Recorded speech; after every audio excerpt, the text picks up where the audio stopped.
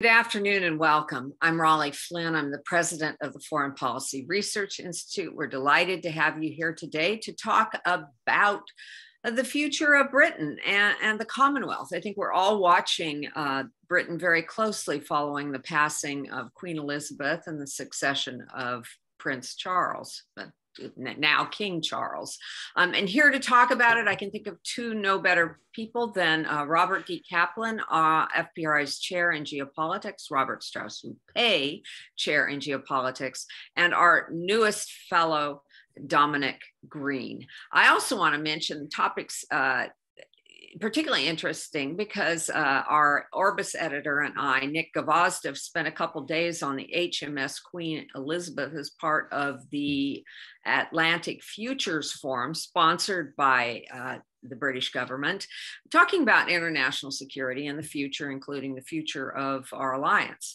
Robert D. Kaplan, you all know him.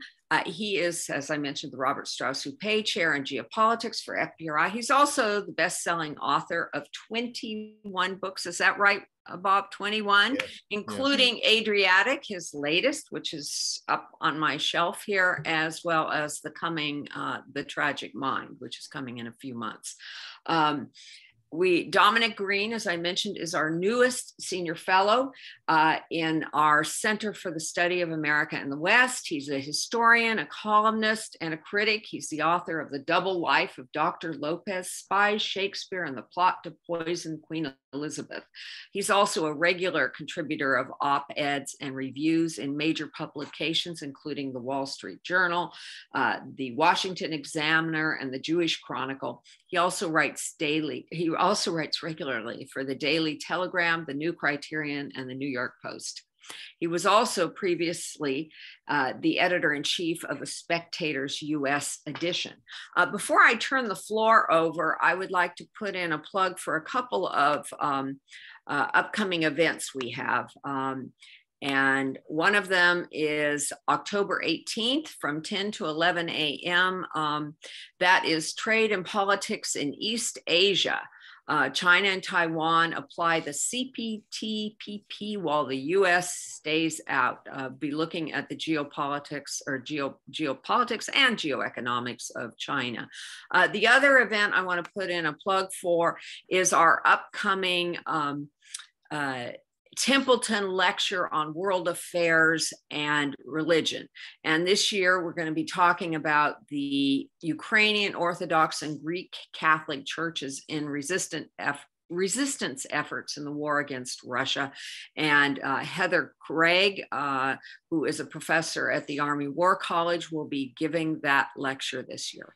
And before I turn the floor over to our speakers today, I'd also like to say thank you to our sponsors for all you do to support us. We couldn't do it without you.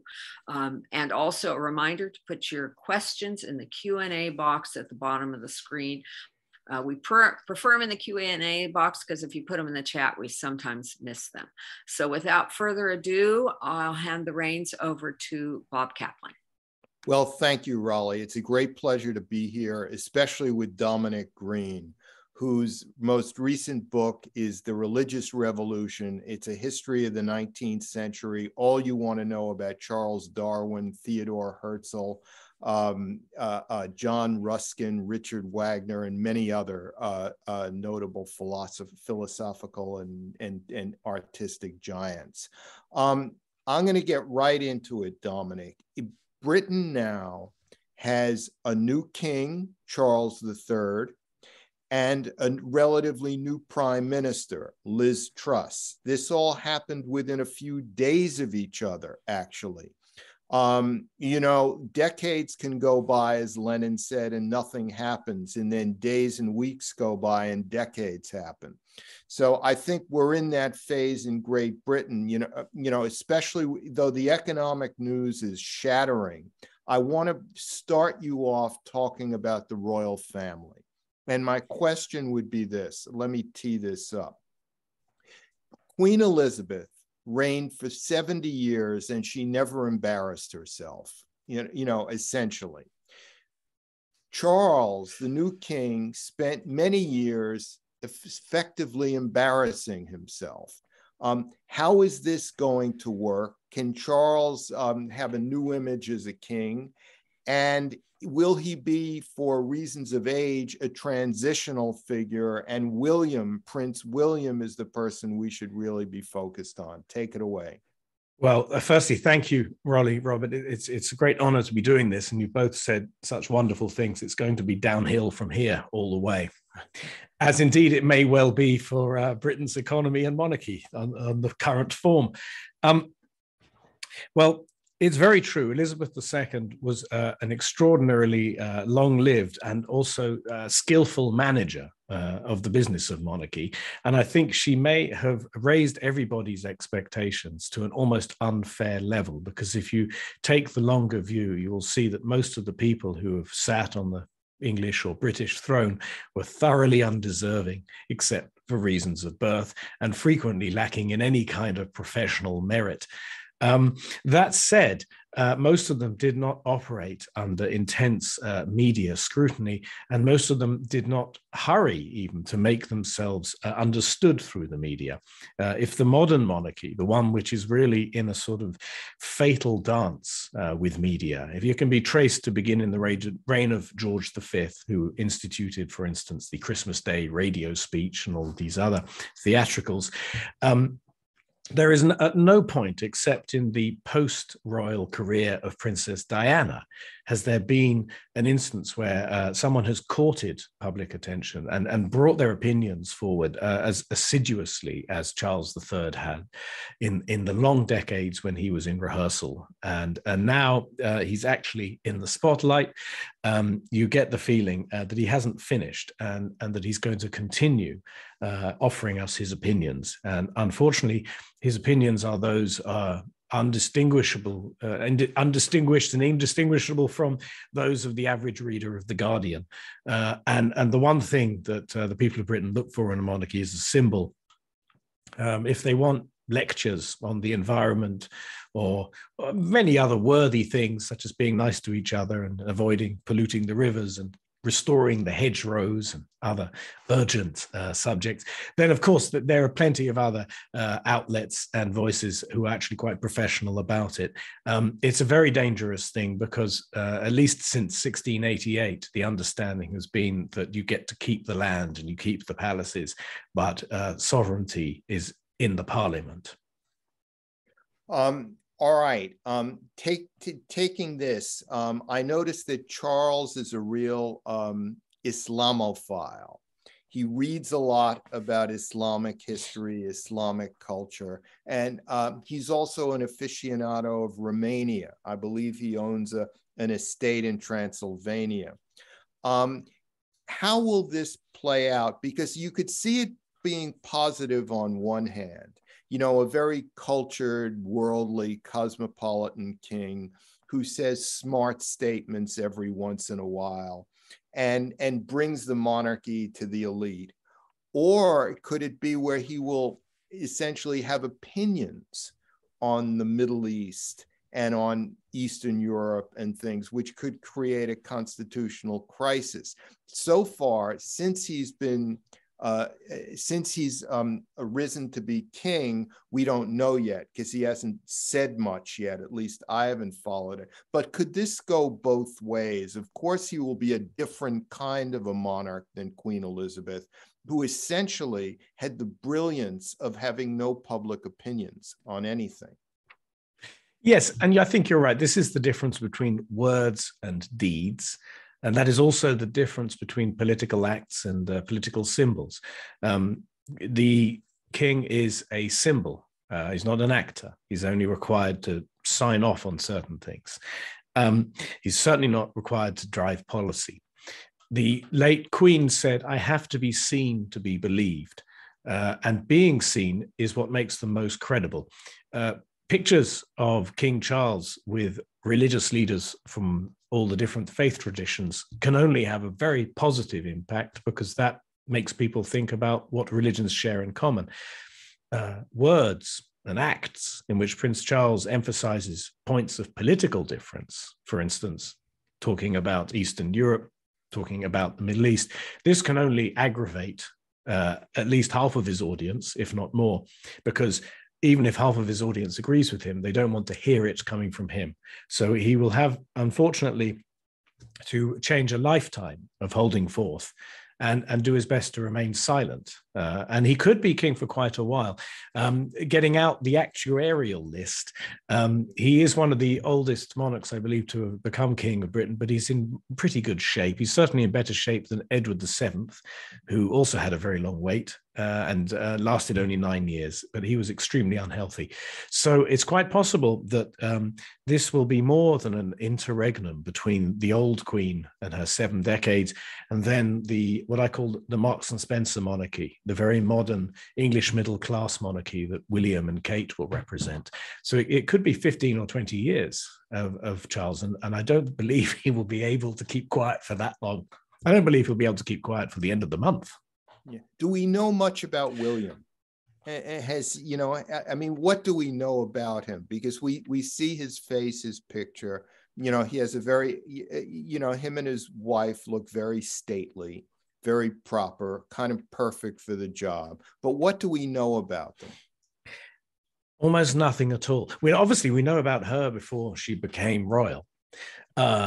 And we know about him in terms of what has been, we've been allowed to know, or what has leaked out from his occasional brushes with normal life, for instance, when he was a schoolboy and a student, or when he was serving in the Royal Air Force.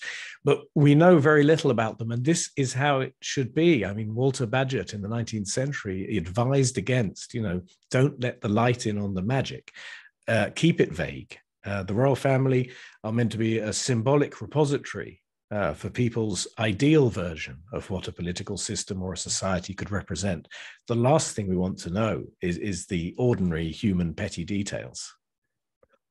Switching over to the politics now. It seemed that Liz Truss became prime minister.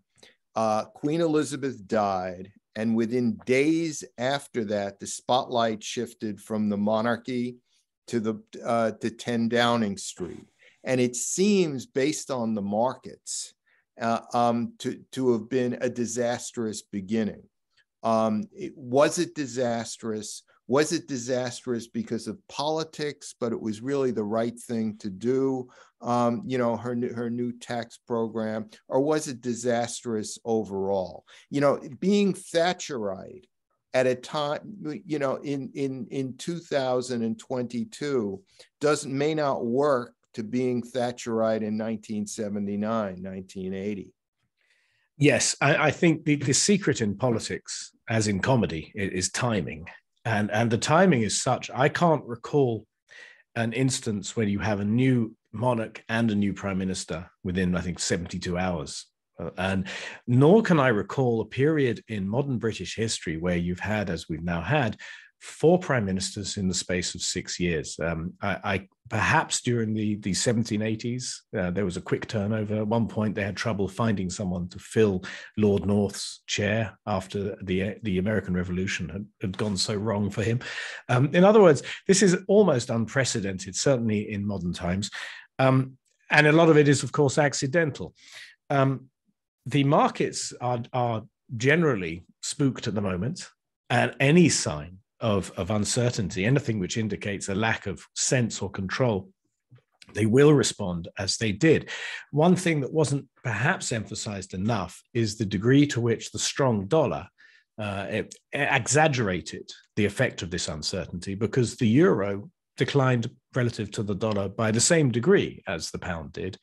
The difference being that people have long given up on their expectations of the euro, and it had already dipped below the crucial psychological barrier of parity with the dollar. And the pound was, by the Bank of England's intervention, just about saved. And I think it fell down to $1.03 and then went pretty much back up. And again, that recovery wasn't emphasized. And then again, in recent days, it has now gone below $1.10 because there remains serious skepticism, not just about the Truss program, but also about the way in which the Bank of England is operating, which is independent of the government.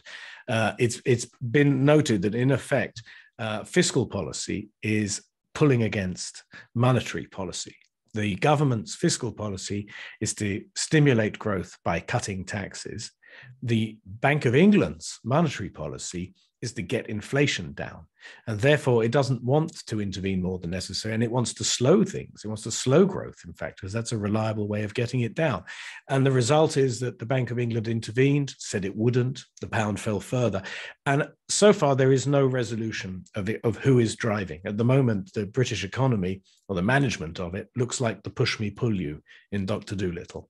And of course, the markets hate uncertainty. And this is a sustained public demonstration of uncertainty, and it throws serious questions upon the competence of both parties in the way that they are pulling against each other. So yes, the timing was most unfortunate, but it's carelessness for this to be dragging out.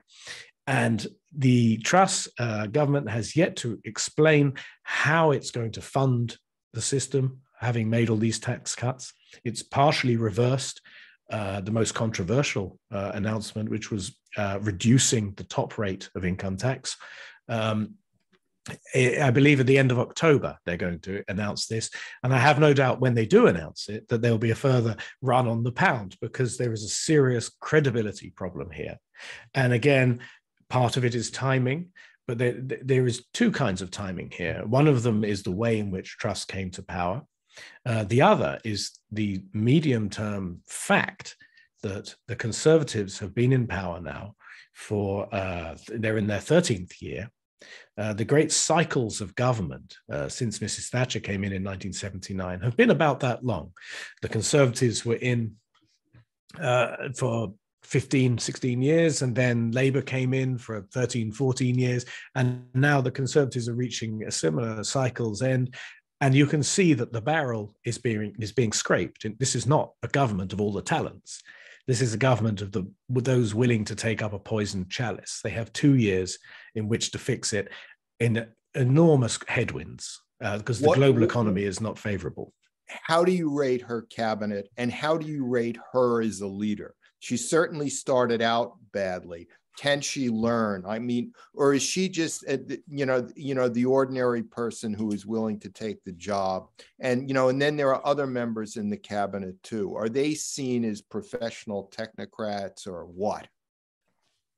Some members of the cabinet have previous experience at that level, but a lot of them are first timers, which means that they will spend the next few months trying to understand how to negotiate with the civil servants who are charged with coming up with information and implementing their ideas. So it's very difficult for first timers to do anything drastic. As a leader, I have to say that Lynn Truss lacks what for me seems to be one of the most, for good or bad, the essential accoutrement of modern leadership, which is charisma. She doesn't come across well on the screen. She doesn't come across well when she gives a speech. Her history is one of either rapid development or unscrupulous opportunism, depending on how you look at it. She has tacked one way or the other. She was against Brexit in 2016, but then for it now and shortly afterwards. It's not really clear politically what she has stood for, other than the preservation of power. But then you could probably say that about the Conservative Party in general at the moment, because it is committed to two completely contradictory impulses. And it's not entirely the party's fault. The reason is that the Brexit vote of 2016 achieved a majority because it formed a coalition between two irreconcilable factions in a way. The faction of the City of London, globalization, open borders for skilled immigration, and the very large number of working class and lower middle class people in the provinces who hate London, are opposed to globalization, see it as economically damaging to their interests, and are strongly against any kind of immigration, skilled or not. And this coalition in a referendum, of course, can produce a yes vote. But as we know, governing by referenda is not possible precisely because of the unstable nature of a coalition of that kind. Now, Boris Johnson bridged that gap by his tremendous charisma and also by a promise to level up the regions, to in fact make life better for the people outside London, while continuing with the development of what some call Singapore-on-Thames, which is London as we now know it, in effect. But those are two very difficult constituencies to reconcile, if they can be reconciled by policy. And it's not clear that Lynn Truss or anyone in her cabinet has the faintest idea where to start doing it. Can Boris Johnson come back, and what would be the scenario for that to happen? And what does that say about British politics? He can come back. I personally would bet on it. I'm not sure when. If the wheels come off very, very badly, and it's quite possible because, you know, the economic headwinds are such and the lack of credibility in the government is such, it could be before the next election, which has to be before January 2025. If he doesn't come back then the Conservatives will go into opposition, which will be very good for them. And again, I would imagine him returning quite successfully after that, 5 years later. In other words, crisis or defeat has to occur. And that really reflects the extreme nature of the situation that Britain finds itself in. And not all of it is of its own making. Some of it is universal. It's not as if things are going better across the English Channel. The European Union has its own crisis, including a crisis of legitimacy, which is much more extensive than the one in Britain. But Britain has to make a go of it on its own. And it's not clear exactly how you can make those steps in these circumstances. So I suspect things will get worse before they get better. Has there been a comparative time in British history to compare to this? Because this seems pretty unique. Well, I'm one of Thatcher's children, as they're called. And I do remember my 70s childhood. So I do remember a time of energy rationing, which we've been told will not be happening in Britain this winter compared, say, to France or Germany. I do remember a time when the railways didn't work because the unions had shut them down, which is the sort of thing that now happens again in Britain. And I also do remember it as a time of enormous social tensions and hostilities, which is also an issue in Britain. The big question, as you were referring to earlier, is whether the Thatcherite medicine, which rather forcibly forced Britain out of that 70s rut, whether that really applies now. And one question I ask myself about it is, I don't think that Britain is in exactly the same state of mind as it was in the 70s either. This imperial hangover, which seemed very much to be a part of the 70s problem, has gone.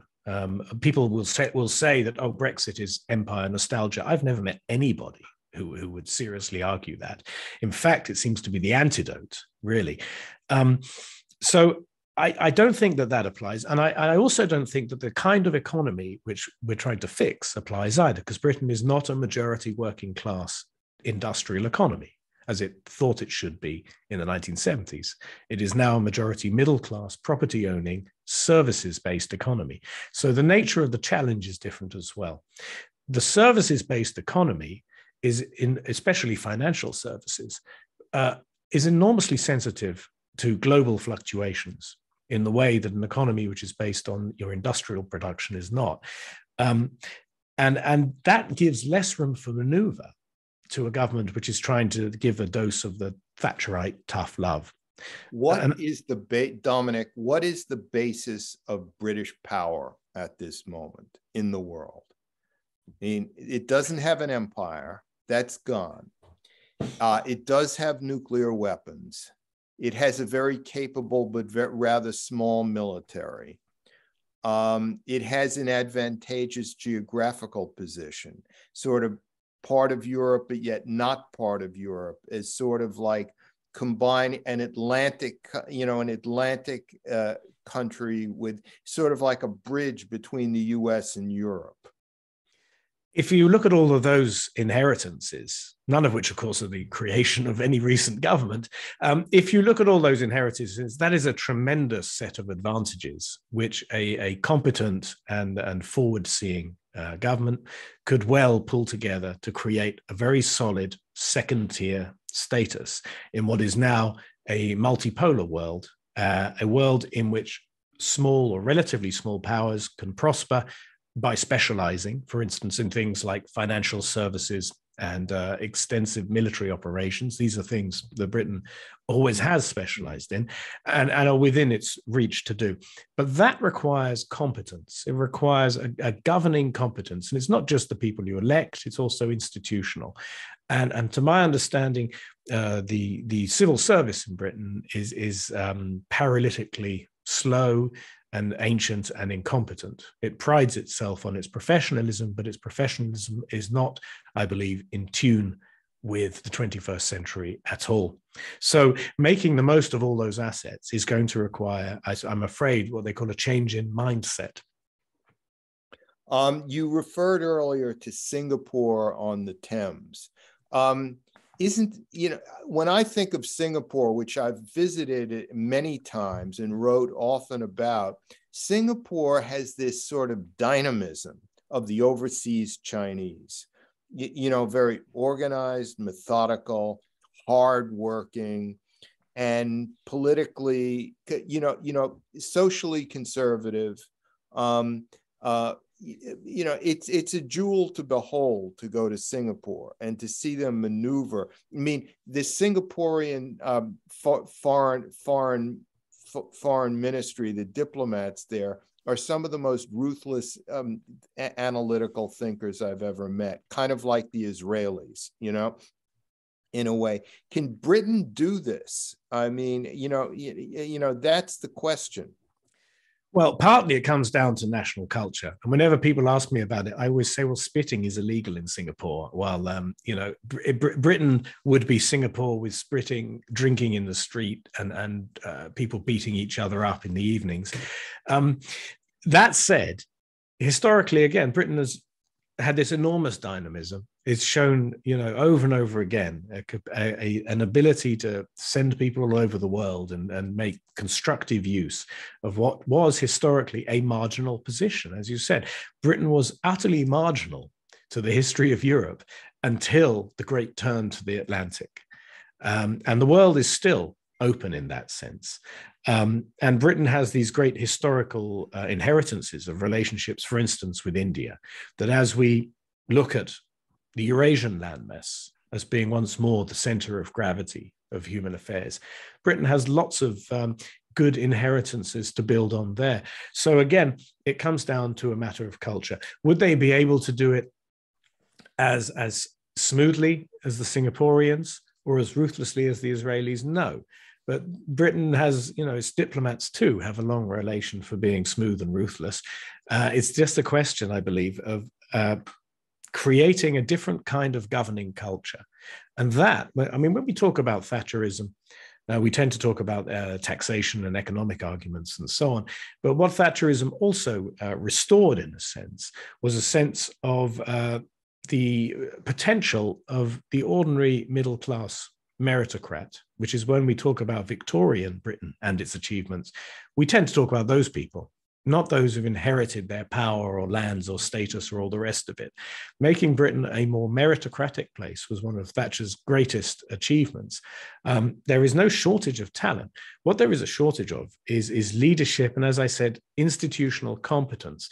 And the difficulty in delivering Brexit in the last 6 years has shown again and again a weakness in leadership and a weakness or an unreliability in the sense of the institutional competence. Both parties have acted as if they were like those old English cars that when it rained, you wouldn't start them. The engine just turns over, but you're not going anywhere. There's been a great deal of bad faith shown by the political leadership and the civil service in rejecting the will of the people, who made it very clear they don't want out of Europe. And I should add that Singapore had the advantage for a long time of being a semi-dictatorship, essentially, which allowed for the real dynamism of the 1970s and 1980s. By the time Singapore really democratized, it was already there. Well, there's not going to be a semi-dictatorship in Britain. I can think semi-anarchy is perfectly attainable. We're well on the way now already.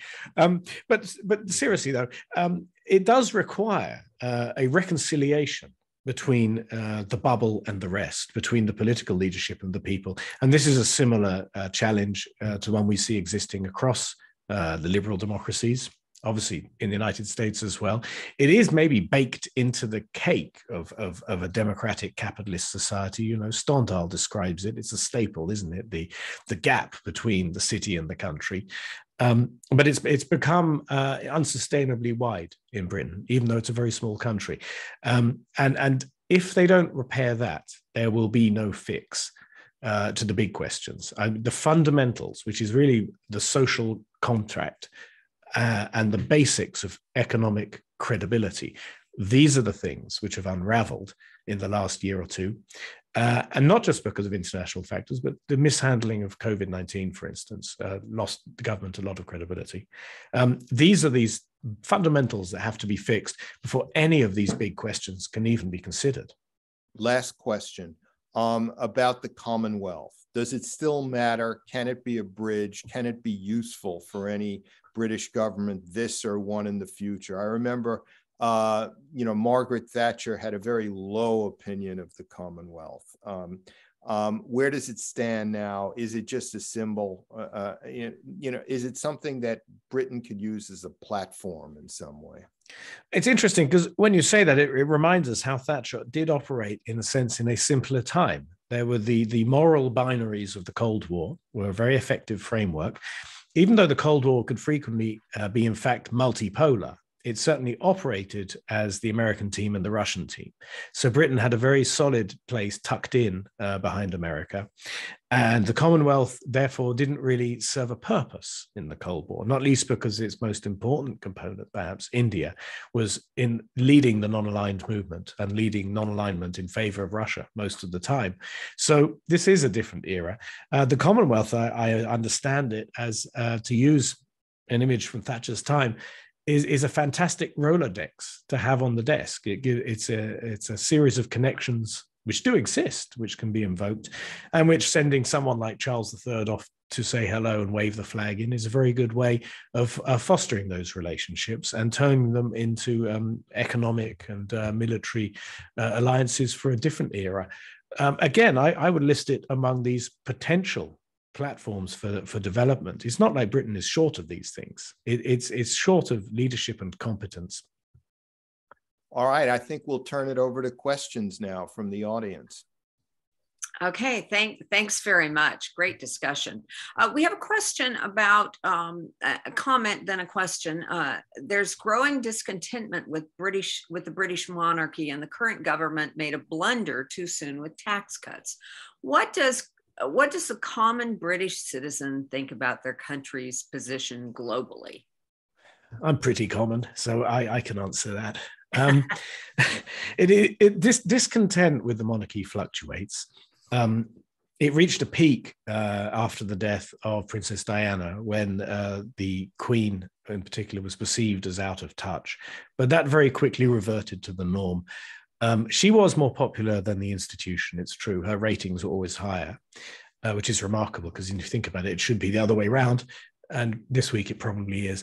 But still, the ratings of the institution remain ridiculously high, 75, 80%. They are the kind of ratings that politicians would die for or kill for. So discontent with the monarchy is a sort of safety valve, but I don't ever imagine it blowing. Discontent with the political echelon, on the other hand, has blown up more than once. And I think we will probably see civil disorder in Britain quite soon if things continue on this path. It seems to be the mixture of disconnection and incompetence is going to inflame things, particularly as people literally, I mean, everybody I know in Britain is switching off their heating and trying to plan for how to pay the bills this winter, and nobody expected to be back in the winter of 1978, in 2022. So there is a very real serious danger, as I said, of disorder and a further breakdown of trust. And it's not surprising if it happens. But I think the monarchy in those moments, unless King Charles jumps in and makes some foolish political observation, the monarchy then emerges as the last reliable piece of the furniture as the house is going up in flames. So in a way, the harder the political situation, the better it might go for the monarchy.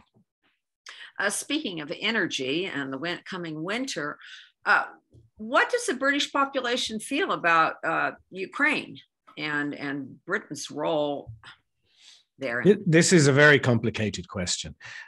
there was a great surge of public support for Ukraine. Unlike in the US, public opinion perceives Ukraine as being part of the same part of the world. It's the other end of Europe. And of course, Europe, to the English in particular, is not to be trusted. It's always where trouble starts. On the other hand, you live with it, and it's integral to your economy and security. So there was a great public upsurge of support for Ukraine. The test will come, as it will come in other European publics, as the thermometer drops, which is now starting to happen. Literally, whether people will feel they can afford to continue a conflict or subsidizing a conflict which will hit them in the pocketbook and will lead people to turn off the heat, which sounds extremely material and shallow, but this is how it works. The British government, of course, under Boris Johnson, was leading the charge in favor of Ukraine. Liz Truss has made the same noises, but you don't have to be Nostradamus to see that something will have to give if they don't have the money to run the country. Then spending money on weapons, diverting resources to a war in Ukraine, this will become very unpopular. On the other hand, if they're able, as Truss has said, and as also as Emmanuel Macron has said, if they're able to cap energy prices and restrict the economic pain, then public support, I doubt, will remain high. Let me jump in here with a question, if I may. There are two dynamics going on with the Ukraine war. One is the battlefield, which is going in favor of the Ukrainians. The other is the energy hit in Europe and the coming winter. Yeah. And Ross Douthat, a New York Times columnist, he opined that if the Ukrainians continue to do as well as they have in the past on the battlefield, governments in Europe like Britain will be able to survive the winter without breaking from the cause.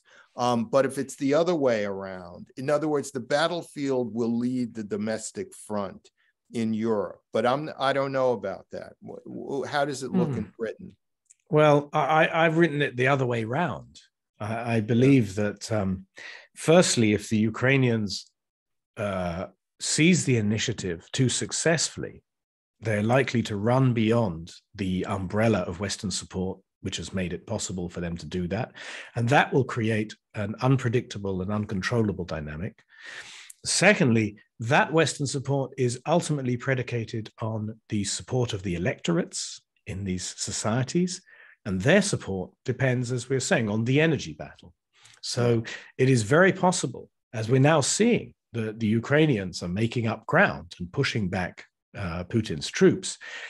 But it's not that's putting an end point on how far this war can go on. What's putting the end point is the temperature and the price of energy and so on. And I don't think we've seen the last of Putin's non-military measures. And so I suspect the October surprise in this case may be that you can win a war on the ground through your proxy and still suffer a kind of democratic defeat among your own population for economic reasons. So I don't think this conflict is as clear-cut now or is likely to end in that way that Ross Douthat is saying. Yeah. Raleigh? Interesting. Dominic, you haven't talked much about Brexit. And would you care to go there both near term, long term, and implications for the United Kingdom, right? So Northern Ireland, Scotland. Yes. Well, I should declare my hand, which is, firstly, I was in favor of it, not so much as an idealist, but because I thought that it was the historic dynamic of British history, or English history in particular, reasserting itself. As I said, Britain's historic position regarding Europe was as an offshore power, a balancer, in fact, of power within Europe. That was always the goal, never to have one single power dominating the European continent.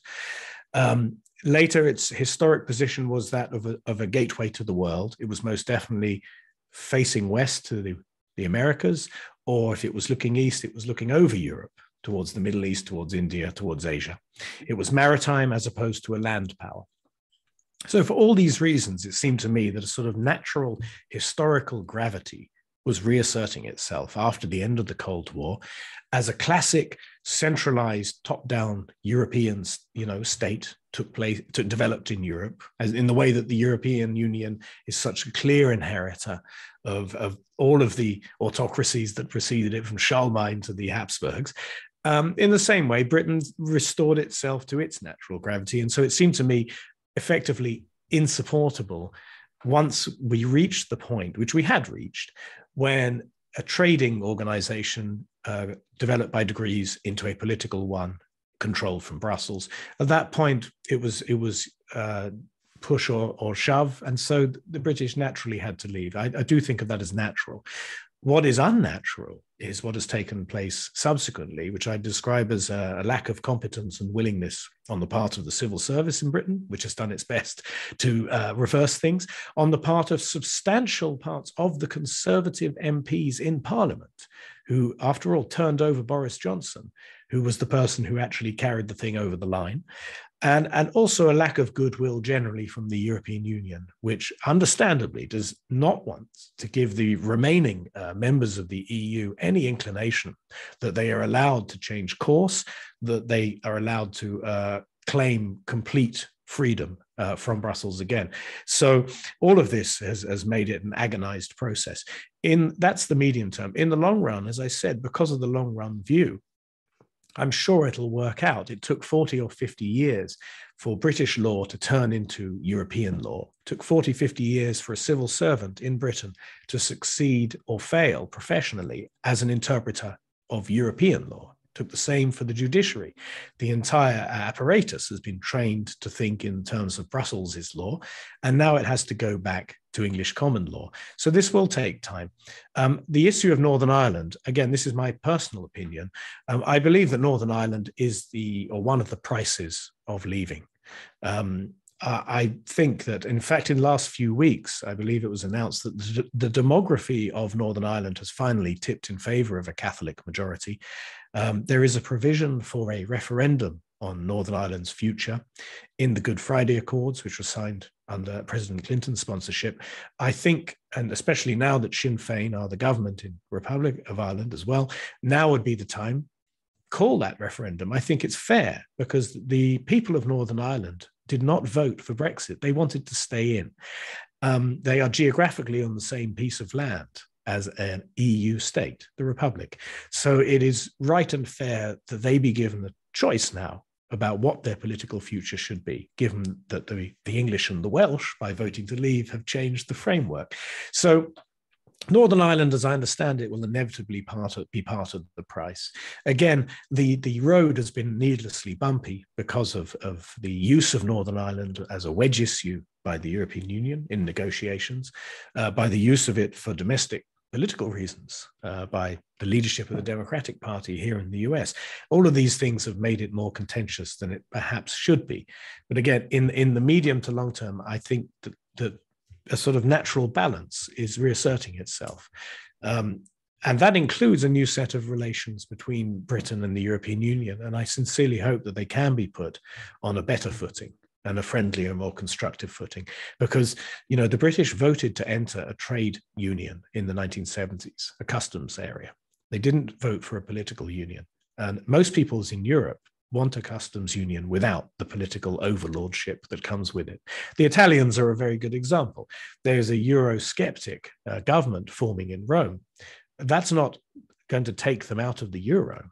The Italians joined the euro because Brussels would offset the corruption of their political class.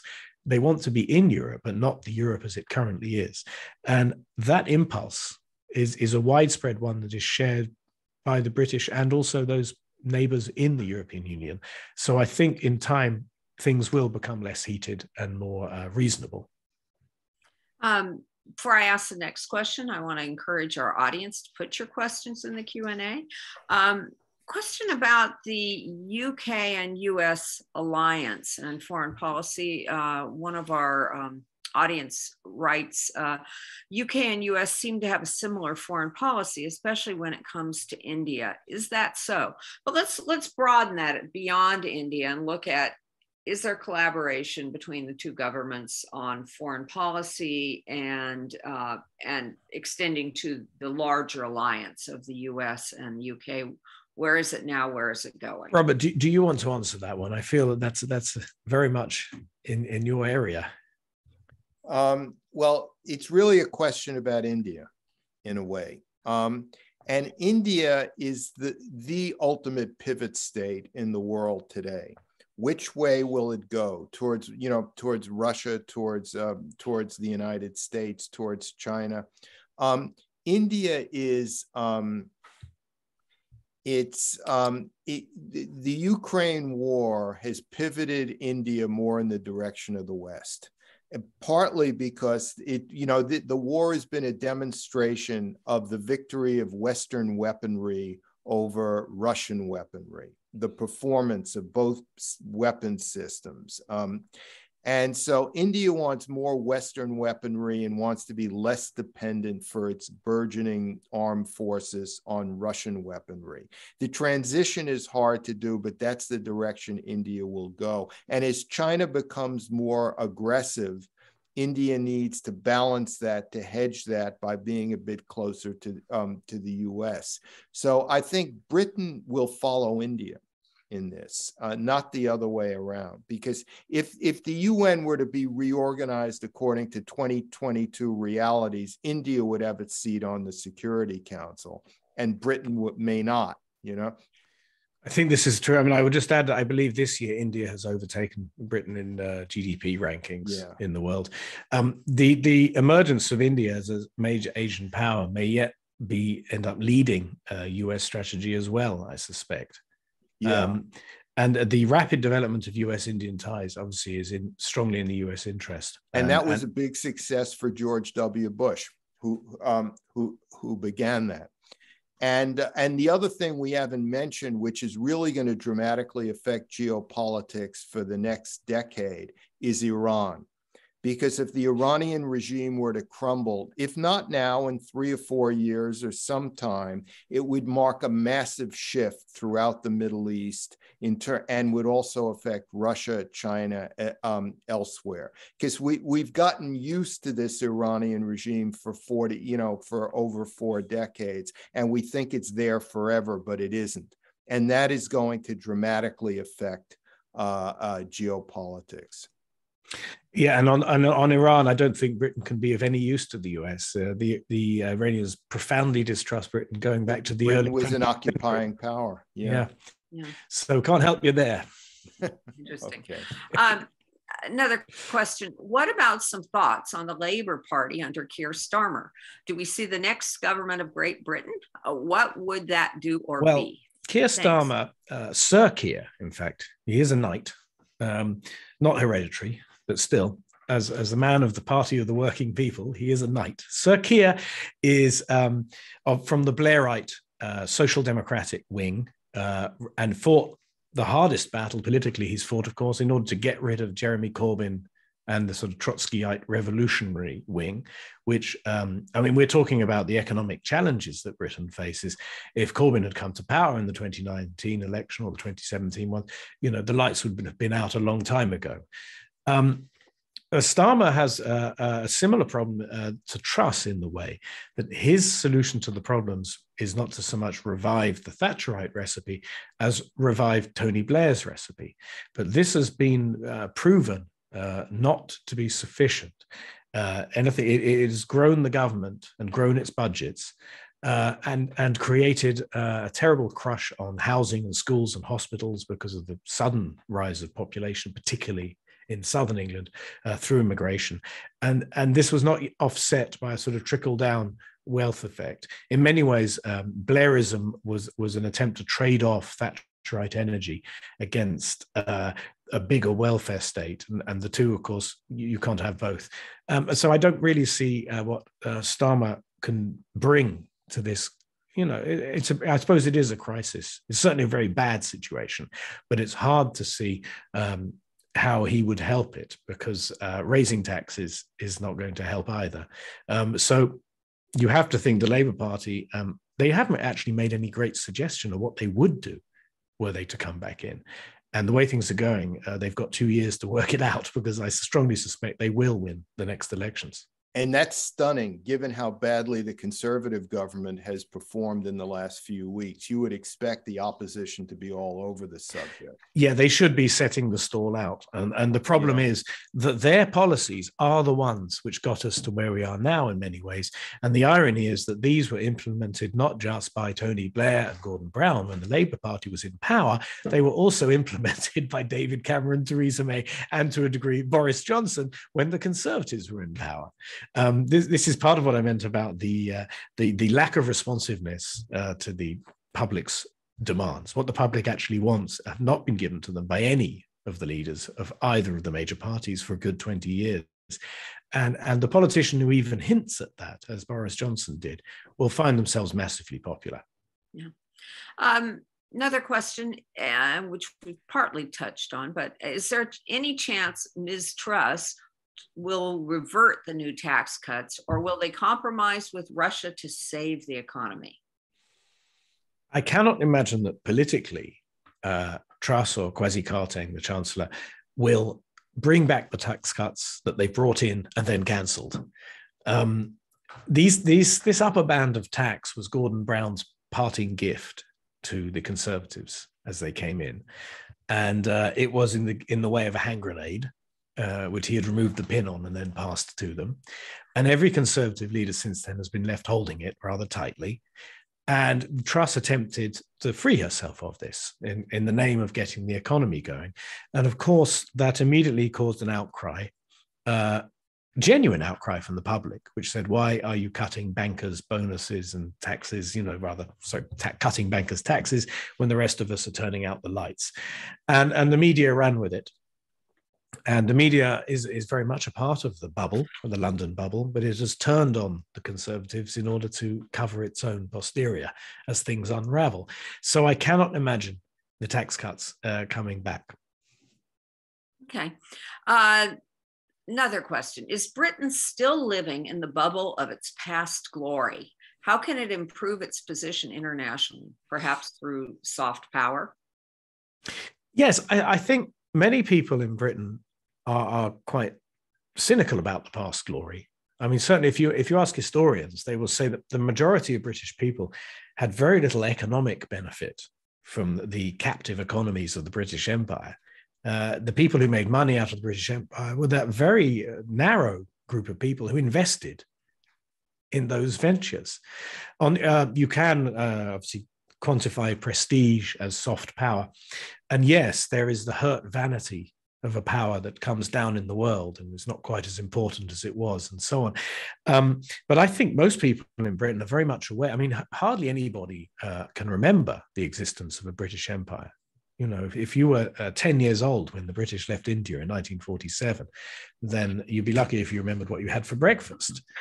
So you're lucky if you're alive at all, actually. I think you will have beaten the odds. So I think it's easy to see because British culture is so familiar, so stylized, the Queen, the royal family, Buckingham Palace, the flag, the Beatles, all of these things. I think most people in Britain take a much lighter view in a way of their past. Most of them are very much more concerned about the getting and working in the present, and also more concerned about building a future, because it's very, nobody believes that the past in any way can be reconstructed. So there is no choice in a way but to go forward. And when you look at how the dynamism of the Thatcher years, you see that there is still an enormous popular enthusiasm for making it a better place. It's certainly no impulse to sort of give up or rest. There has always been a streak of despair and defeatism amongst the upper classes, in other words, amongst the people who benefited from the old imperial arrangement. And a big streak of that defeatism has always run through the Foreign Service, because they are drawn, or were for a very long time, drawn from precisely that class of people. But the majority of people in Britain, I think, are quite like their new place in the world. They quite like the modernity and the freedom of it. With that, they just announced that the coronation of King Charles III will take place May 6th. Now, as I understand it, that's all pomp and circumstance. It has no constitutional value since he became king the second that Elizabeth II died. But does the coronation in the mix of all of this serve a purpose, or is it just like a television event? Well, you mentioned India as a pivot state, and Britain has these sort of joker cards that it gets to play because of the monarchy, when it's able to somehow turn itself into the pivot of global attention for a couple of days, as happened with the death of Diana, as happened with the death of Elizabeth II. And given the dividend from her prestige and the drama of her passing, it'll happen again next May when Charles is crowned. And then the question arises, well, what use are they going to make of this moment in the sun, this moment when everyone will be looking at London? Are they going to be just this bunch of ceremonial, fake medieval clowns? Or is Britain actually going to make some kind of statement to the world about its competence and ambition and genuine capacity to act with a certain degree of intelligence and flexibility as a modern second-tier power? And you have to hope that someone will actually think, yes, this is a good opportunity to put our best foot forward rather than the historical costume. One last question, and I'm going to turn to you. We just have a few minutes left to make some final remarks, both of you. Does the UK regret not being ready for Rishi? I think quite a lot of people will. I think he made very good economic arguments about the medium-term interest of not just throwing the money around. He lacked a sort of common touch. He was savaged by the media for it. The most fascinating thing in a way there is that the dog that did not bark. His origins were not an issue, being the son of immigrants from East Africa, being a Hindu, being non-white. None of this remotely mattered. And one of the impressive things is that the Conservative leadership contest at one point was being led almost entirely by the children of immigrants. The issue with Sunak that discredited him was that his wife was heavily offshored for taxation. And that as the Chancellor of the Exchequer, who had told the British taxpayers to kind of belt up and pay their taxes as he raised them to the highest level since the 1940s, this didn't go over very well.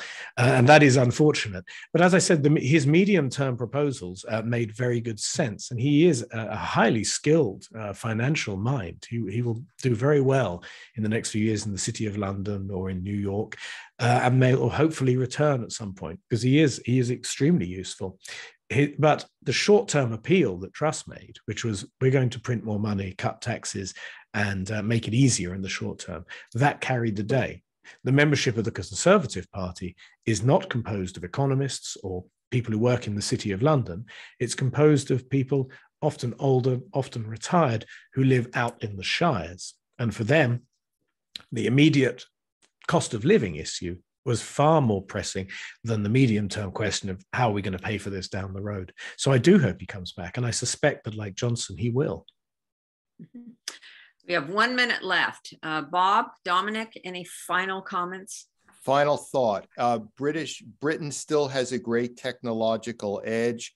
The submarine, the nuclear submarine deal between the United States and Australia requires British help.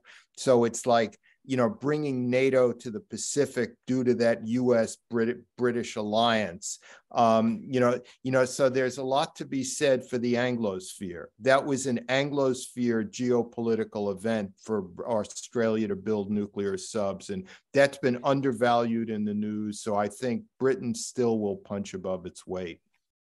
Well, I hope so. And I think you're right. These things are undervalued because they are part of the fabric of the Western system and the way the world has worked for a very long time. I think there is an understanding at the political level and also among the voters that a certain amount of commitment is necessary to sustain that role, which carries all kinds of extra dividends for what is otherwise a small Atlantic state. So I expect British politicians to continue to do their best to be global players, usually, of course, in concert with the US, but also with other powers, including India, Australia, so on. And I don't expect that to change. I think that is, in a way, as I said, the historical gravity of the British position and political culture as well, reasserting itself. And the question is, how are they going to set their house in order to achieve this? Thank you. Thank you, Dominic. Thank you, Bob. Great discussion. And we have to get you both back. Take care. Thank you so much. Bye. Bye-bye. Bye, everyone.